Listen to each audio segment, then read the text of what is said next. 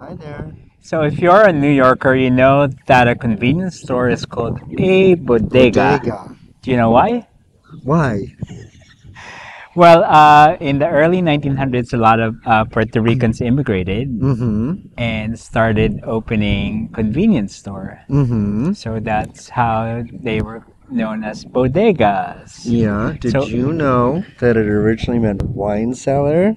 or warehouse. In Filipino, a bodega means like a room for storage. Oh, room for storage. But wait, why are we talking about bodegas all of a sudden? Well, I lived in New York City, and then that's some bodegas have this grill where you can order a sandwich for breakfast Yeah. or for lunch. Yeah. And we bumped into this restaurant, which is called Bodega Hell's Kitchen. Yes. So they've taken that concept and Yeah. themized it into a bodega.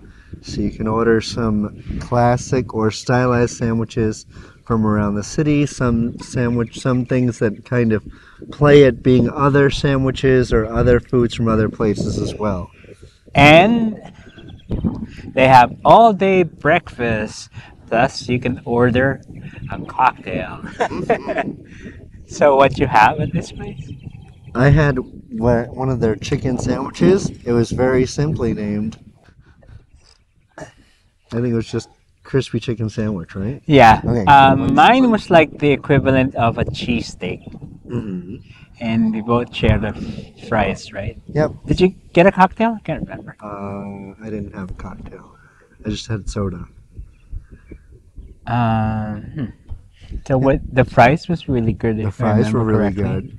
They did have another burger that was kind of playing at being that I almost got. That was playing at being like Shake Shack In-N-Out style burger, smash burger type thing, with its own special sauce.